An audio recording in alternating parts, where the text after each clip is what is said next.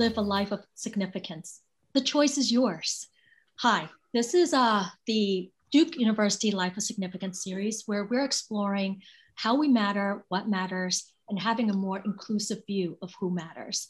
And we hope through the series to share stories that will inspire and tickle your imagination and give you ideas for creating a life that matters. And I'm Sanyin. I'm the Executive Director of Duke University's Fuqua Coach K Center on Leadership and Ethics. And I have as my co-host today, Greg Jones. Greg is the president of Belmont University. And prior to that, he was a dean of Duke University. And if you're going to ask me who are some of the heroes in my life, Greg would be high up on the list, because one of the things that one of Greg's superpowers is he doesn't stop believing in you, even when you may not always believe in yourself. And so Greg is joining us as a co-host, and we have here with him his dear friend, Kim. And Kim is an impact investor, entrepreneur, who helps generate imaginative solutions to many of the social issues and challenges that we face today, including poverty. And he helps us create individuals, also create a life of abundance. And he is infectious, as you will soon discover. He's also a brilliant scientist and also one of the most humble people I have ever encountered. And so without further ado, Greg, why do you kick us off with the first question? Thank you, Sanyin. It's a great joy to be with you. And Kim, thanks for making the time. It's great to see you. It's great to be here. I want to ask you, you've, as Sanyin noted, you've been a scientist, a chemist who got a PhD in chemistry, started a company, and then over the last 2 decades, you decided that writing checks as a philanthropist wasn't going to address the big issues of the day in terms of poverty. And you've got projects all around the world and such extraordinary creativity that you've been doing. And I'm just curious what led you to those sorts of activities, and what does a life of significance mean to you? Well, it's great to be with you. And I guess I realized at one stage about 20 years ago that generosity is insufficient, and that the real goal of giving should be justice. And the difference between generosity and justice, I think generosity as donors just kind of makes the donor feel good usually. Whereas justice, if we look at justice, it actually implicates the donor. And justice means that we have to make larger changes, and they have to be more sacrificial, I think, in terms of how we generally want to address the inequality and the social injustices that's out there. So I became disillusioned really with my own philanthropy, with my own generosity, and realized that when you have money, the easiest thing to do is just to write a check to charity and think that you've done your bit. When actually what people really need in the developing world is people who can come alongside them and help them to build and scale businesses that can address several issues. One is job creation. 2, provides independence for people to sort of look after their own families. And 3, that can also address social needs. So we began really looking at some of these big social challenges and asking ourselves, as business people who are supposed to be creative, instead of doing the easy thing, which is to write a check for charity, can we design businesses, sustainable businesses that are scalable, that are going to be profitable, but that can also address these social needs and social challenges. So in a sense, it doesn't really matter what that social challenge is. That's how we look now at all investments we make. So it could be employing people prisoners in a telephone call center. to create a telephone call center, paying them, upskilling them, and then re-employing them when they are released from prison. It could be rescuing survivors of the sex industry and help to upskill them with different jobs, and then creating job opportunities for them. And we have several hundred employed in the Philippines who are survivors, and then several hundred also in Vietnam and Cambodia. Or it could be looking just at the poverty in the rural parts of the world, where it's just so difficult to create real sustainable jobs for people who are, who for generations been doing subsistence farming. How do you help these people out of poverty? And there it's about some new models in terms of creating organic type farming, permaculture type farming, but where you gather people together and do it at scale. Or we could be looking at the challenge of low-cost education. How do you provide low-cost education in the slums in Asia and in Africa? Well, the answer is technology. It's by using tablets, getting all your lesson plans onto tablets, where parents then pay $5 per child per month, and you pay teachers and you pay your suppliers using mobile money, and you cut down on your back office, and therefore you reduce the costs, and therefore you're then able to create a business at scale, for $5 per child per month. And we now have 5,500 schools with that model, with 1 million kids, primary school kids in our schools. And post-COVID, when the school shut down, was a challenging time, had to pivot over to an online for these primary school kids. But as soon as the schools reopened, thankfully, 700,000 kids turned up. So it's looking at different kinds of challenges that we have in our society and saying, can we design enterprise-based solutions that are going to be sustainable and scalable and commercially viable, but that can also address these kinds of social needs and challenges. So it's looking a whole variety of things, and my to sort of answer your question of where I got started was, I just got disillusioned when I was on holiday in South Africa, and went into the slums and decided that I needed to sort of pivot out of biotech venture capital fund management and use the experience to now run what we now call social impact funds, but 20 years ago, we called it social venture capital. And my first investment was to buy 40,000 acres of badly degraded farmland and reverse the degradation there and build a reserve, fencing about 75 kilometers of elephant-proof fencing, and then returning big game animals to that reserve after 150 years. There've been no animals there for 150 years. Then build a 5-star hotel there, or a lodge, and then using an ecotourism model to bring restoration to the land, to get the conservation projects going, and then to employ AIDS orphans. Can we take these AIDS orphans and train them and upskill them and create an environment for flourishing, that they will grow and develop their full potential so that they can serve 5-star guests and develop and be the largest contributor to the local economy as the largest employers there. So using an enterprise model, an investment model to address the whole big issue that we have about loss of habitat, loss of biodiversity,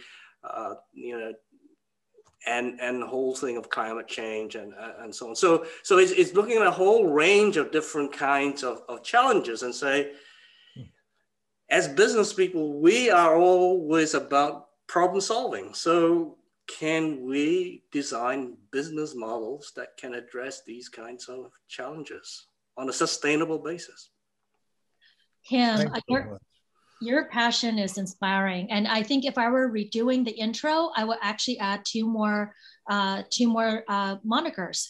One is you're a futurist, design thinking, and it's a co-creation element in so much of the solutions that you and your team are bringing about. And then two, I would say you're a societal steward, right? Even with the farmland, it's a stewarding of the earth, but it's also a stewarding of people. And an underlying set of beliefs are, one, that we're also interdependent, that the challenges we're facing today are interdependent, they're complex, and therefore we have an ecosystem mindset. Absolutely. Heard. And then to bring it down to the very human level, what I also heard is like whether it's sex worker survivors or prisoners, or AIDS orphans. It's this belief in the inherent value and worth of every individual and being able to bring that to light. And that, can we dive into that a little bit more? I mean, like, Sure. I mean, as a Christian, I became a Christian, just prior to coming to university. Fundamentally, I believe that man's been created in the image of God and therefore have intrinsic value. Mm-hmm. The young kids that we are schooling, they have the same potential that we have. They just don't have the same opportunities. And part of what we are wanting to do is to give them the opportunities. They have the same ability, same talent. I grew up poor. My parents were immigrants from China. Dad came to Malaysia at the age of 18 with nothing and built a small business. We grew up in a tin shed. And, we have a well in our backyard for water. I know many who have that kind of background have the same potential, same ability that I have. But unlike me, they haven't been given the opportunities. I've just been blessed by being given the opportunities. So that origin story, thank you for sharing that with us. So, because it also underscores this idea where we live in sometimes a very individualistic society where we are, we sometimes take on this myth that we are self-made, right? And forget about all the investments others have made in us. So tell us about some of the heroes in your life who has seen the possibilities in you. And teachers at school, I mean, that's so important. So, I think if we all look back, we were all inspired at some stage by a teacher in our career, who inspired us either to do philosophy, to do, in my case, to do science. Just had a wonderful I had a wonderful history teacher. And so initially I wanted to be a historian, go do history and, be a lawyer and end up in politics.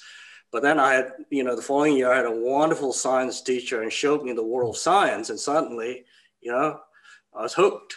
So I think, our teachers are so important. This is why I think, the schooling, the education piece is so important. And then outside of teachers, the people that have inspired me, Nelson Mandela, the ability of this man to forgive, all the people that have hurt him and his country and his people, incarcerated him for 20 something years. Without him, South Africa would have blown up. There would have been a civil war. What incredible, responsibility he had to lead that nation. In the area of science, you know, my hero is Sir Fred Sanger, double Nobel Prize laureate, who basically gave us the foundations for the whole biotech industry. But the most humble, gracious man you'll ever meet. And I remember as a young PhD student presenting a sort of minor paper at a forum at Cambridge, and I was told that Sir Fred was in the audience. I mean, it absolutely terrified me, but you know, he was just so gracious. So, you know, and some of the smartest, you know, people are also the most humble. Sir John Templeton, Sir John, you know, for all his ability as an investor, was, you know, a truly, truly humble, modest man. And that humility piece is just so important. So the people I love and respect the most are those who've shown that humility about them.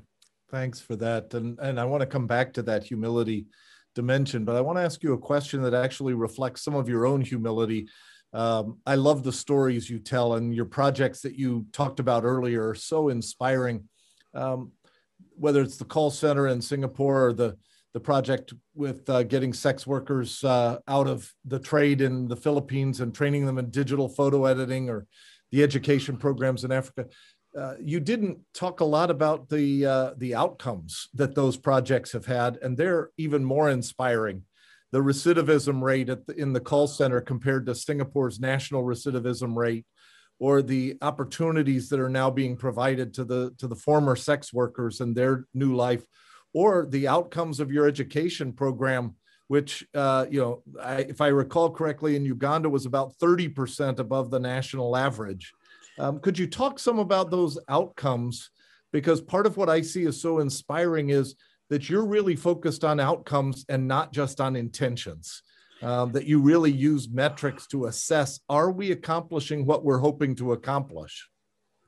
Yeah, we love measuring these kinds of things wherever we can. Obviously, outputs are important, but outcomes are really, you know, really what we're after. And in terms of education, the outcome is that they sit a national exam in each of these countries, and we then know. And in Uganda, 3 years running, it's been 100% pass rate from our slum schools, compared with the government's 45%. National average. So we're certainly outperforming. And with recidivism, you know, we're down at about 2-3%, Greg, but that's only just 4 years. So give us a bit more time. That compares with about 60% in the UK and the US. You know, within 2 years, about 60% of our ex-offenders will reoffend. And, you know, and it's not surprising, you know, if we understand that these people are broken, and part of what, you know, the creative genius of business can do is actually to help these broken lives, to rebuild brokenness, to rebuild broken relationships with their family. So we pay them a minimum wage in prison. They come up with money in their pockets. They are able to send money home to their families who kind of disown them and are ashamed of them. But once they start sending money home, you know, families start to revisit, and there's restoration of the family. Then when they are released, they come out and we rehire them. And it's an environment where they then don't have to go back to their old friends. Right, their family relationship restored. They are now working in an environment where they know they are being loved and accepted. Why? Because the CEO is an ex-con, the CFO is an ex-con, the head of training is an ex-con, and nobody needs to hide their backgrounds. They're accepted, right? And they belong. And and we all need a sense of belonging, you know, and it's creating these kinds of environments of belonging that we will see people flourish. And that's what we seek to try and do all the time. And therefore, leadership becomes really, really important, right? We need leaders who can create these kinds of environments for human flourishing, where there's a sense of family, where there's a sense of belonging. So yeah, you know, these outcomes are really, really important. That's wonderful. And your invocation of leadership, I think, is really crucial. You couldn't do all these projects around the world without training leaders and developing them. And you've talked eloquently about the importance of humility in terms of the people that you admired and who have meant a lot to you. And I think you also look for humility in the leaders of your projects. Why is humility important when you're developing entrepreneurial projects and trying to find these solutions? What matters about humility? We look for 4 qualities when we're making these investments. One is obviously competence rather than intelligence. So I rather invest in somebody who's built a small business in the slum than an MBA kid, you know, out of Ivy League university, because I know how hard it is to build these kinds of businesses amongst the poor. So obviously competence, they need to be hardworking, is extremely tough. Integrity, and sometimes we spend a lot of time, you know, just drinking tea and getting to know them on the integrity issue. And then finally, the 4th quality we look for is humility or modesty, the sense of humility. Why? Because pride kills relationships, pride kills businesses. And if we don't have this sense of modesty and humility, what we'll find is that an entrepreneur might be able to manage a business growing to about 10 people or 50 people. But when it gets to 100 employees, 200, or in our case, 10,000 employees, they need to be humble enough to employ people who are smarter than themselves. And if there's no sense of humility, they will never employ people smarter than themselves because they'll feel too threatened.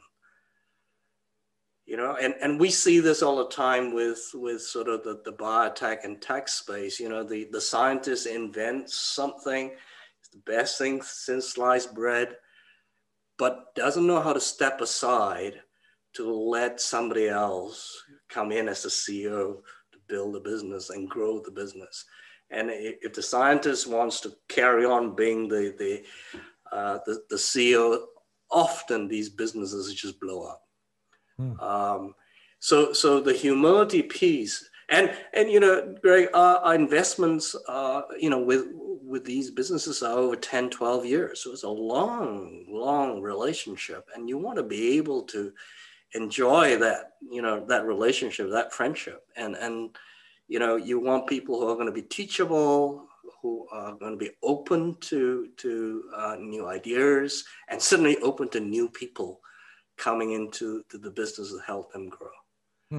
And that's why I think this humility piece is just so important. There's so much in what you're saying there, the mending relationships. And there's also the sense of humanity in the workplace, because so often, like right now, we're discovering that teams, not individuals, are now the new atomic unit of organization. Communities, not individuals, are the atomic unit of society. And when we think about teams, we often just think about the functional interdependencies, but we don't also think about the emotional interdependencies, which is what relationships is all about. Everything that you said reminds me of this Walt Whitman quote: "Be curious, not judgmental." Be curious, not judgmental. And so thank you for that.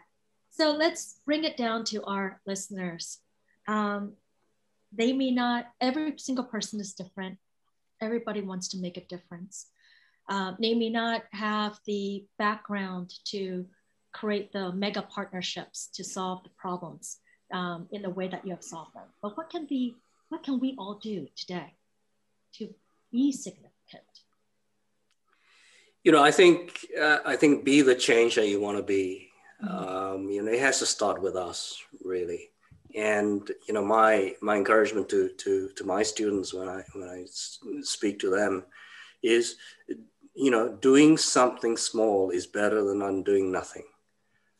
So whatever that is, just go do it. I was, for many years, I was just involved with just running biotech companies and doing all that nice stuff.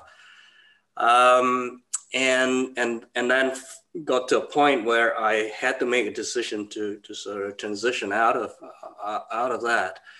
And was fortunate enough to have the financial independence to be able to go do it, because it was just too wild and wacky to find other investors come alongside us. But if you're not in that, and that's a season. There's a season. I couldn't have done it earlier. So we just need to understand what season in our lives, we're in.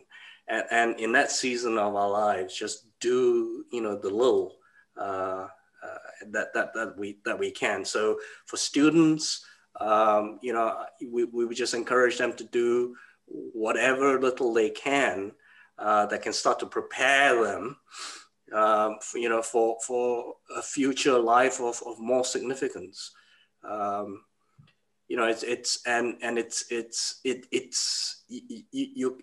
You need to prepare, and often people, MBA kids or graduates come to us and say, we want to join in and we're going to come and work for you. And so we just said, no, don't come and do this now. Go and work somewhere else. Go and get some real experience, and then come, because then you'll be a lot more useful to us and to the people you want to serve. So I think especially for young people, there's so many opportunities now in the social enterprise space, right? In the philanthropy space, just go do. I love that you're highlighting the small moments as well, right? The small acts, the small moments, because when I look back at your story that you shared about the people, you're here because of your history teacher, your science teacher, all those people who in small moments have also invested in you. And so we're part of a continuum. So we can't also discount. I know so often today we think about scale, but we forget about also the importance. And it's all about, what I'm hearing from you is, it's really all about thinking about the other person rather than here. Thinking about the other person, isn't it? Yeah, and look, we all still need to do all the small things. Going out, providing food in the food banks. Let's keep on doing that. Going out and doing shopping for our neighbors. These are important acts, and they will prepare you to do bigger things. Be responsible for the little that you been charged with, and then you'll be given more. Kim, I want to pick up on one other theme that I so admire about you, and that's the cultivation of networks, of relationships, because it creates multiplier effects. And it's not just that you're doing these projects and you have all this oversight, but you've also developed the Transformational Business Network that hosts conferences in Asia and in the US and around Africa, around the world. Because it seems that part of your way of thinking about a life of significance is to create a multiplier effect where there's lots of lives working on this collaboratively, and the significance of friendships in that sort of network. Could you talk a little bit about how you think about all of that? Yeah, very, very simply, Greg, it's because, you're one individual. What can you really do? You're one drop in the ocean. You can't do it. And so very early on, when I started on this journey, I realized we need a network. We need a movement. And that's why 17 years ago, we started this network called the Transformational Business Network. It's a network of about 3,000-4,000 disillusioned philanthropists and repentant bankers. That's how we describe ourselves, right? And we just get on planes, go to have a holiday in the slums, find, you know, a few potential businesses, put a more robust business plan around them, put mentoring in, and put patient capital and help them to grow and scale their businesses. So it's a network, and we're trying to infect people and inspire people and facilitate ways for people who are time poor and cash rich, but have lots of talents and ability to help them live a life that's of more significance than just, you know, of success. And so that's all about networks. And, you know, this is why we use conferences to gather more and more business people to inspire, facilitate, and lead them out to do more. And the network now, you know, is also now involved in screening businesses, small businesses, and then putting in a 6-month mentoring program to help them get their legals in place, their accounts in place, their strategy in place, before they can become investable. A lot of them just don't have all those pieces, and they need kind of help. So that's what the network's doing. But one of the key pieces that we build in at the very beginning is a module on character formation. Because without that piece being right, nothing else works. You know, and so right at the beginning, the first module of that 6-month program is character formation.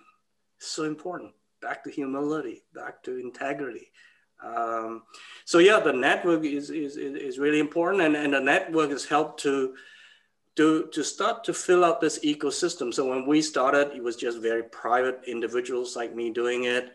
But now with the network, we have people who can come in and do seed rounds at $10,000, $20,000.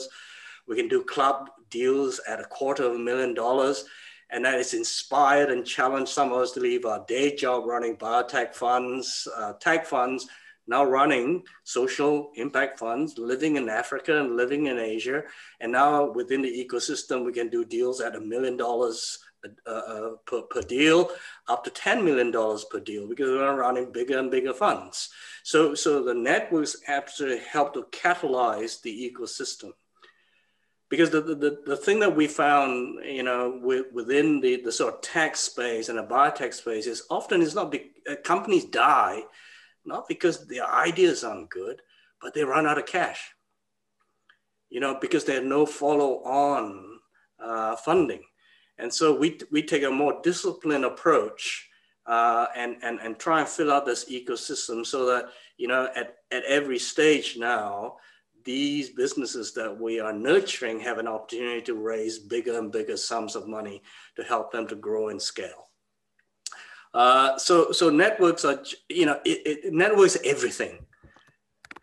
Great, it's everything, and building these networks and friendships and so on, and drawing government agencies in, and then challenging governments now to allocate part of their aid money into this kind of social investing. Well, that's because of the power of the network. They've seen, oh, these crazy business guys are running around the world, you know, making these investments, and oh, they can really build scalable businesses this way, right? And so our pitch to the governments and to the sovereign wealth funds is, you know, we're not asking you to allocate all your capital, you know, into this kind of crazy investing. You know, allocate 5%, 0.5%, which is huge, right? Into this kind of investment. And, you know, when you do aid and do charity, your return is negative. You do this kind of investing, it could be certainly more sustainable. If we do it well and we manage it well for you, we'll give you a capital back. If we do it really well, we'll give you a capital and a return, and then you can recycle that. You know, what's not to like about that? So the network and it's just so important. So We want to bring in more high net worth individuals, family offices, foundations, institutions, and our investors, include now JP Morgan Social Finance, AXA Insurance, big French insurance group who are really, who've put several funds together. European Investment Bank have a social impact fund now. So it's using the network to sort of inspire and challenge and educate, so that we can bring more of this kind of capital, this kind of patient capital into the sector. That's so inspiring, and it's such a big scale and impressive to think at that level, and the relationships and networks that you have cultivated. And yet, one of the things that I so admire about you is your own humility and your own relational skills on an individual level.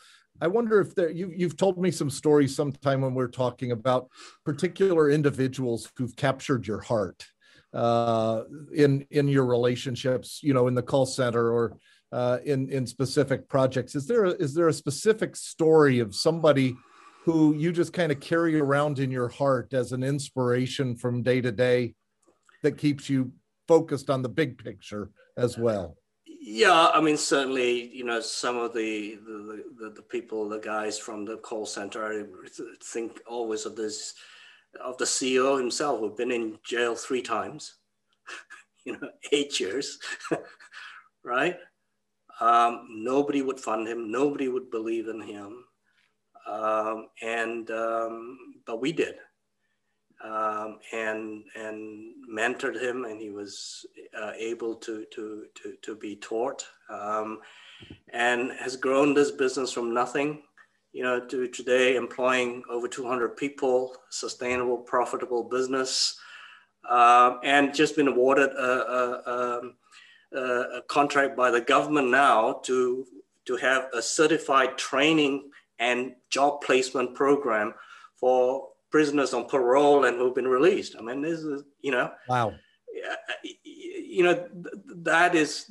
That's just great. I think of another woman. We have a chain of computer training centers in the slums in South Africa. My wife and I, on one visit, wanted to go and see one of the new outlets that they opened up, and went with the founder. And when we got there, Lavuyo was the founder, called the lady who was doing the training out from the classroom to come and meet us. She used to be a maid, and she used to have to travel by taxi from Khayelitsha, the township, into Cape Town. And she was doing a job as a maid. And then she saw this advert for a 6-month paid training to have Microsoft certificate, and she decided that she was going to register and pay to do this training. Finishes that training, and not being satisfied, she then registers for the C++ coding program. And she graduates from that, and she's now the trainer. What's that about? That's about creating an environment where there are opportunities for human flourishing to take place. She doesn't need to travel in and be a maid in Cape Town anymore. She's now a trainer of others. And she was probably early 50s, would have been written off. I mean, it's those kinds of individual stories, and you see the lives that are transformed and changed. They keep on inspiring me to keep on doing things. Thanks. Oh, Kim, if I were going to sum up a main theme of this entire conversation, it is about a life of significance is about seeing possibilities in people, seeing possibilities in networks, and seeing possibilities in our ability to be able to affect change. And all of that is, every one of us is part of the environment. And so being able to affect the environment and create the architecture to help others. I would, Siang, I would probably go one step further. It is seeing possibility, but it's also then serving others. Yes. Because, you know, I think everyone would say, yeah, we see possibility and talent in everybody. But how many of us are willing sacrificially to go and serve, create the environment, you know, for human flourishing? So it's seeing and acting. And acting. Acting. Yeah. Has to be. That's wonderful. So it goes back to the very beginning, the generosity and the justice piece. The justice is about acting, and it's all undergirded also on this this foundation of character traits such as competency and character traits such as humility. Now, something we do with all these interviews is we do a lightning round. We didn't warn you about this, so that's what I noticed in the back. We know you played badminton. You're a badminton champion. In the back, there is retired sports team jersey. What is in your room? There's a framed jersey. Is that badminton jersey or? That is Pele's jersey. Wow. The greatest footballer in the world. And behind me is Muhammad Ali. Wow. On the canvas are the Beatles. All right, so.